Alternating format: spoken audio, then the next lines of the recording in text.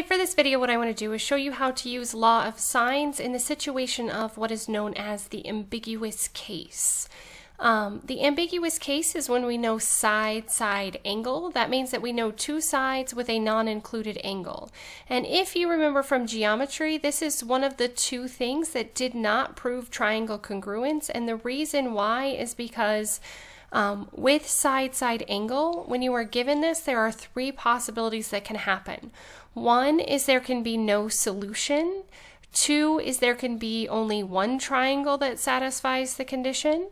Or three, there are two triangles that can be formed to satisfy the condition. So what we are given here is we are given that angle A is 58 degrees, little a is 4.5, so this is the side, and side B is 12.8.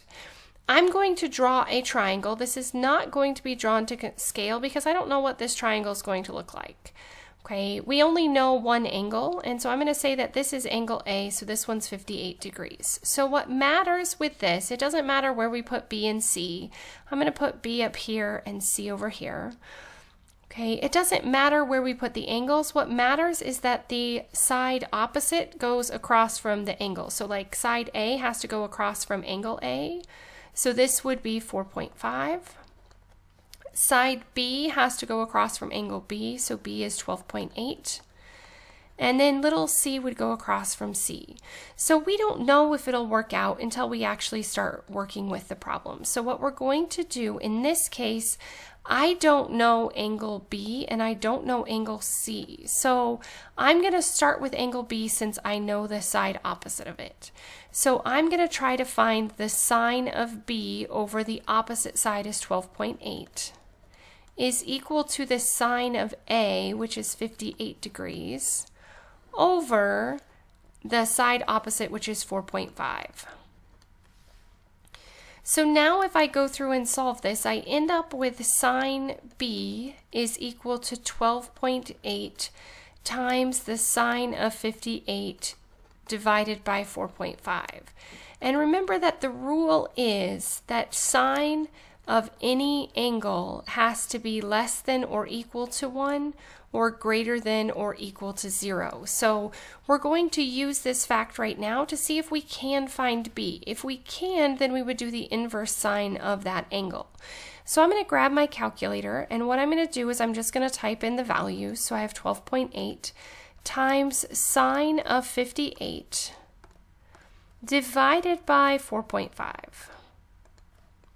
Okay, and when I do that, I get approximately 2.412.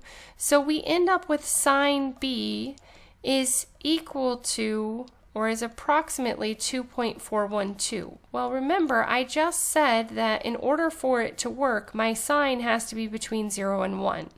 So since 2.412 is not between 0 and 1,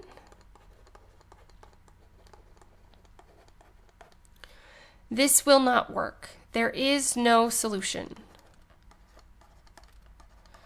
So there is no triangle that can be formed with the given information. So sometimes when you are given side, side, and then an angle that is not included between it, you can end up with there not being any solution. If I tried to plug into my calculator just to show you that it does give me a domain error, if I hit second sine and second of the answer, so it's plugging this value in, when I hit enter, it gives me an error. It says the domain, it does not work. So the value entered is not allowed in the function or command. So if you forget this rule, when you try to plug it into your calculator to solve for B by doing the inverse sine of this value, it's going to remind you that it doesn't work. As always, thanks for watching. If you have any questions, please let me know. If there are additional topics you need me to cover, please let me know that as well.